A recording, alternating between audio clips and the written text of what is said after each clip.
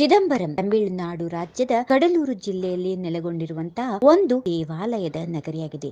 ಇದು ತನ್ನಲ್ಲಿ ಸುಂದರವಾದ ದ್ರಾವಿಡ ಶೈಲಿಯ ವಾಸ್ತುಶಿಲ್ಪವನ್ನ ಹೊಂದಿರುವಂತಹ ಗಮನಾರ್ಹವಾಗಿ ಎದ್ದು ಕಾಣುವಂತಹ ಗೋಪುರಗಳೊಂದಿಗೆ ದೇವಾಲಯ ನೆಲೆಸಿದೆ. ಇನ್ನು ಈ ದೇವಾಲಯವೇ ಅತ್ಯಂತ ಹೆಸರುವಾಸಿಯಾಗಿದೆ ಎಂದರೆ ಸುಳ್ಳಲ್ಲ.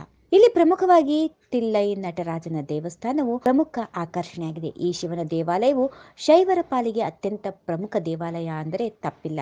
ಪಂಚಭೂತಗಳ ಪೈಕಿ ಆಕಾಶವನ್ನ ಪ್ರತಿನಿಧಿಸುತ್ತದೆ ಈ ದೇವಾಲಯ. ಇಲ್ಲಿ ಶಿವನನ್ನ ನಟರಾಜನ ರೂಪದಲ್ಲಿ ನಾವು ಪೂಜಿಸುತ್ತೇವೆ.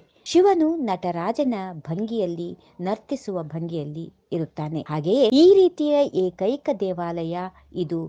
ಅಷ್ಟೇ ಅಲ್ಲದೆ ಈ ದೇವಾಲಯದ ಕುರಿತು ಹಲವಾರು ರಹಸ್ಯಮಯ ಸಂಗತಿಗಳು ತುಂಬಿ ತುಳುಕಿವೆ.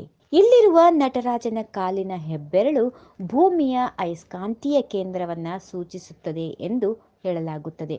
ಇದನ್ನ ಸರಿಸುಮಾರಾಗಿ 5,000 ವರ್ಷಗಳ ಹಿಂದೆಯೇ ತಮಿಳಿನ ಪ್ರಖ್ಯಾತ ಸಿದ್ಧ ಪುರುಷ ಹಾಗೂ ಸಂತರಾಗಿದ್ದ ತಿರುಮುಲ್ಲೂರ್ ನಿರೂಪಿಸಿದ್ದರಂತೆ. ಚಿದಂಬರವು ಪಂಚಭೂತ ಸ್ಥಳಗಳಲ್ಲಿ ಒಂದಾಗಿದ್ದು, ಇದರಲ್ಲಿ ಈ ಸ್ಥಳವು ಪಂಚಭೂತಗಳಲ್ಲಿ ಒಂದಾದ ಆಕಾಶವನ್ನ ಪ್ರತಿನಿಧಿಸುತ್ತದೆ. ಮತ್ತೊಂದು ವಿಶೇಷ ಏನಪ್ಪಾ ಅಂದ್ರೆ, ಈ ದೇವಸ್ಥಾನವು ವಾಯುವನ್ನ ಪ್ರತಿನಿಧಿಸುವ ಆಂಧ್ರದ ಶ್ರೀಕಾಳಹಸ್ತಿ ಹಾಗೂ ಭೂಮಿಯನ್ನ ಪ್ರತಿನಿಧಿಸುವ ಕಂಚಿಯ ಏಕಾಂಬರೇಶ್ವರದ ಜೊತೆಗೆ 79 ಡಿಗ್ರಿ ಸಮಭಾಜಕ ರೇಖಾಂಶದಲ್ಲಿ ಇದೆ. ಚಿದಂಬರಂ ದೇವಸ್ಥಾನದ ಮೇಲ್ಛಾವಣಿ 21,600 ಸುವರ್ಣ ಲೇಪಿತ ಹೊದಿಕೆಗಳಿಂದ ಕೂಡಿದ್ದು, ಈ ಸಂಖ್ಯೆಯು ಮನುಷ್ಯನ ದಿನವೊಂದಕ್ಕೆ ಉಸಿರಾಡುವ ಉಸಿರಾಟಗಳ ಅಂದ್ರೆ ಶ್ವಾಸ ಉಚ್ಛ್ವಾಸಗಳ ಸಂಖ್ಯೆಯನ್ನ ಸೂಚಿಸುತ್ತದಂತೆ. ಇನ್ನು 21,600 ಸ್ವರ್ಣ ಲೇಪಿತ ಹೊದಿಕೆಗಳನ್ನ ಈ ಗೋಪುರಕ್ಕೆ ಅಂಟಿಸಲು 79,000 ಹುಕ್ಕುಗಳನ್ನು ಅಂದ್ರೆ ಕಂಚಿನ ಹುಕ್ಕುಗಳನ್ನ ಮೊಳೆಗಳನ್ನ ಅಳವಡಿಸಲಾಗಿದ್ದು, ಅವು ಮನುಷ್ಯನ ದೇಹದಲ್ಲಿರುವ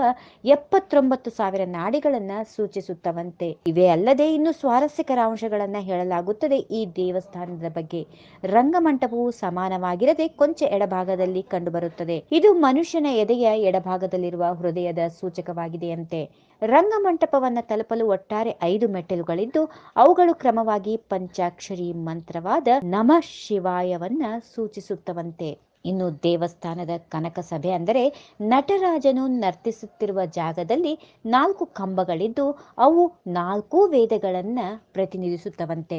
ಇನ್ನು ರಂಗಮಂಟಪದಲ್ಲಿ ಅಂದ್ರೆ ರಂಗಸ್ಥಳದಲ್ಲಿ 28 ಕಂಬಗಳಿದ್ದು, ಅವು 28 ಪ್ರಕಾರದ ಅಹಂಗಳನ್ನ ಹಾಗೂ 28 ಬಗೆಯ ಶಿವನ ಪೂಜೆಯ ವಿಧಾನಗಳನ್ನ ಸೂಚಿಸುತ್ತವಂತೆ. ಇನ್ನು ಮಿಕ್ಕಂತೆ ದೇವಸ್ಥಾನದ ಅರ್ಧ ಮಂಟಪದಲ್ಲಿರುವ 6 ಕಂಬಗಳು 6 ಶಾಸ್ತ್ರಗಳನ್ನ, ದೇವಸ್ಥಾನದ 9 ಕಲಶಗಳು 9 ಶಕ್ತಿಗಳನ್ನ, ಹಾಗೆ ದೇವಸ್ಥಾನದ 18 ಕಂಬಗಳು 18 ಉಪನಿಷತ್ತುಗಳನ್ನ ಸೂಚಿಸುತ್ತವೆ ಎಂದು ಹೇಳುವುದುಂಟು. ಇನ್ನು ಸ್ಥಳ ಪುರಾಣದ ಪ್ರಕಾರ ತಿಲ್ಲೈ ಮರಗಳ ಈ ಕಾಡಿನಲ್ಲಿ, ತಿಲ್ಲೈ ಅಂದರೆ ಒಂದು ಬಗೆಯ ಮರ, ಹಾಲಿನಂತಹ ದ್ರವವನ್ನ ಅದು ಸ್ರವಿಸುತ್ತದೆ. ಇಲ್ಲಿ ಶಿವನು ವಿಹರಿಸುತ್ತಿದ್ದನಂತೆ. ಈ ಪ್ರದೇಶದಲ್ಲಿ ಅತಿಶಯ ಶಕ್ತಿಯಿಂದ ಕೂಡಿರುವಂತಹ ಸಿದ್ಧ ಪುರುಷರು ವಾಸ ಮಾಡುತ್ತಿದ್ದರಂತೆ. ಅಂತಹ ಸಿದ್ಧ ಪುರುಷರು ಜಾದೂ ಶಕ್ತಿಯಲ್ಲಿನ ಹೆಚ್ಚಿನ ನಂಬಿಕೆಯುಳ್ಳವರಾಗಿದ್ದು, ಅದರ ಪ್ರಭಾವದಿಂದ ದೇವರನ್ನ ಸಹ ನಿಯಂತ್ರಿಸಬಹುದೆಂದು ನಂಬಿಕೆ ಉಳ್ಳವರಾಗಿದ್ದರು.